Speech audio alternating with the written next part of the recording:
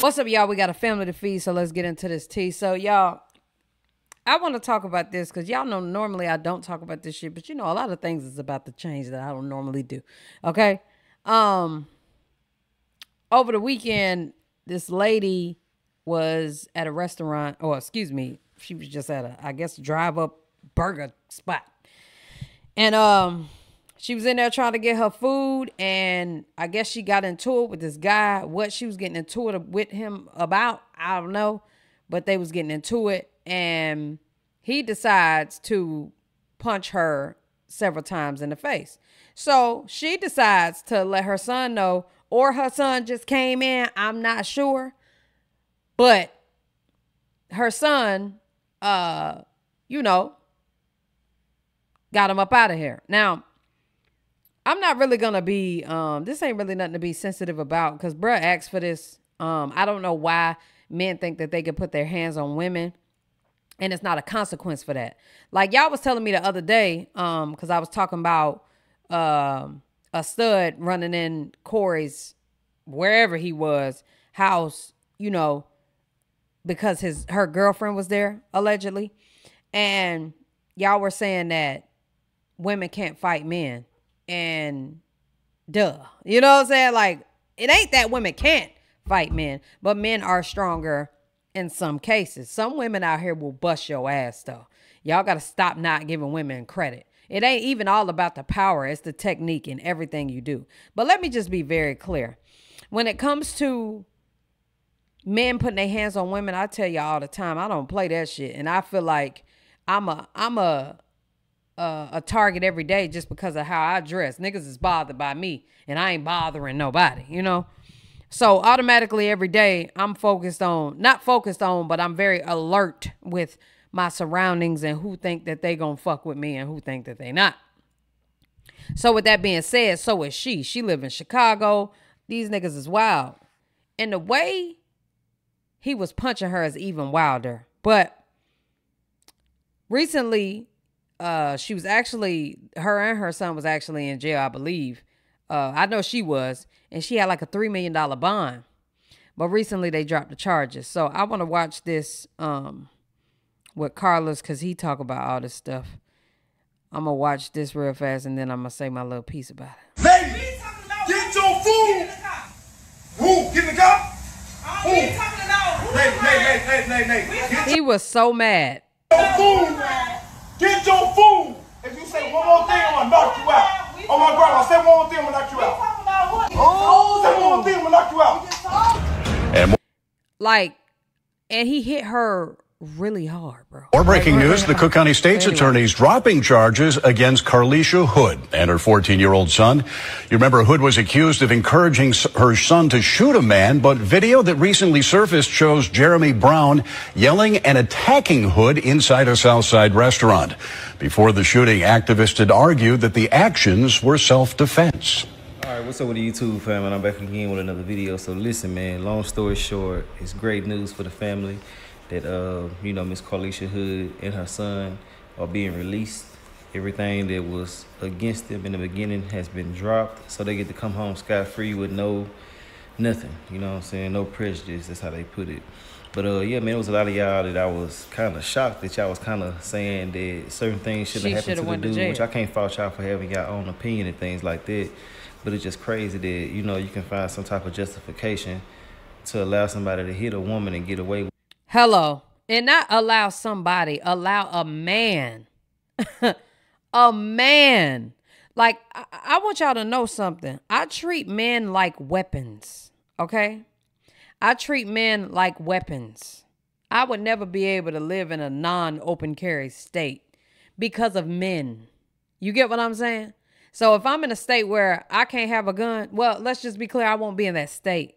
You know, niggas not out here toting, and I need to stop saying guns, but niggas not out here toting protection for just for a person to, you know, God forbid, breaking their home or, you know, a traffic stop, anything, especially a woman like me. You know what I'm saying? When you are a lesbian in this world, is the most not the most dangerous thing to be. Is the most dangerous thing I feel like is for a gay man. But for us, I feel like we running up. Okay, we're the next runner up. So for me to walk around here on a daily basis is almost a threat to society, right? Because men just feel some type of way.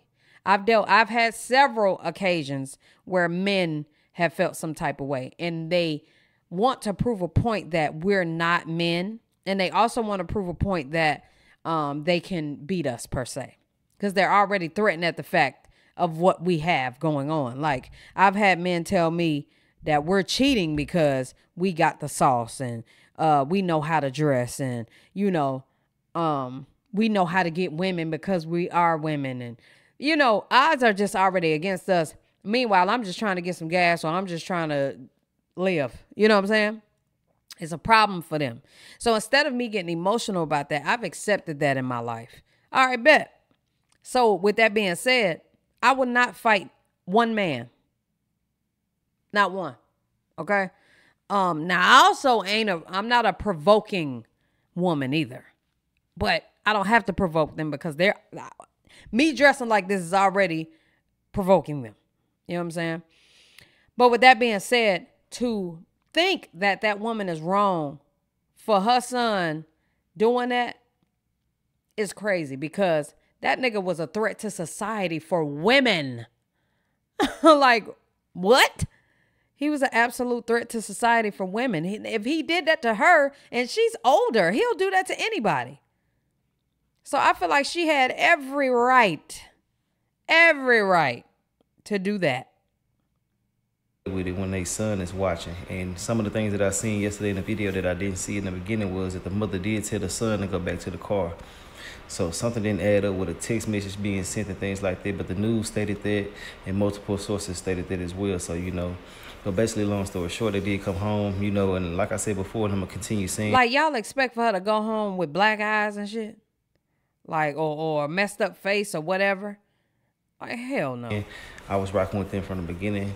Because, if you hit my mama or anybody that's associated with me personally, and I'm there, I promise you, I will be ready to do the same thing and take whatever come with it. You know what I'm saying? Facts. And another thing that, people are saying is that, when it comes to a situation like that, you got to call the police and stuff.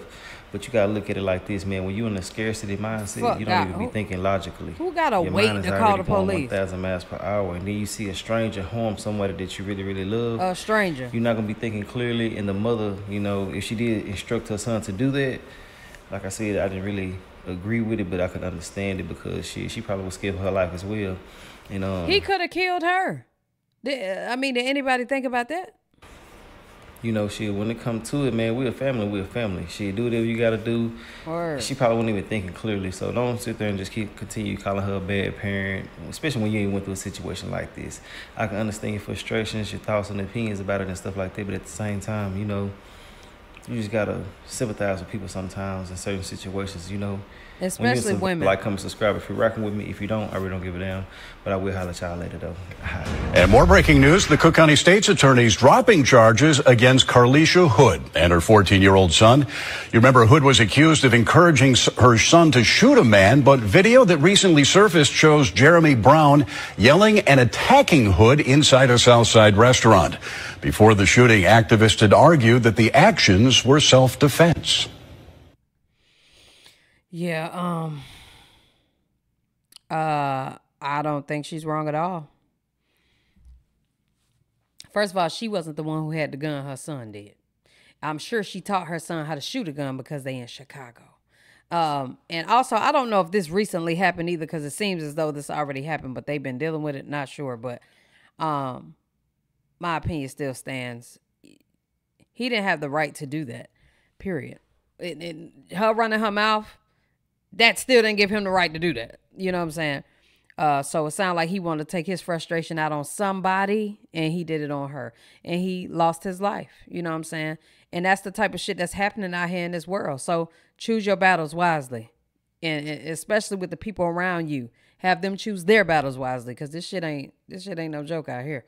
But y'all let me know what you think down in the comment section below. We done with this video. Love y'all. Appreciate y'all. Hell yeah.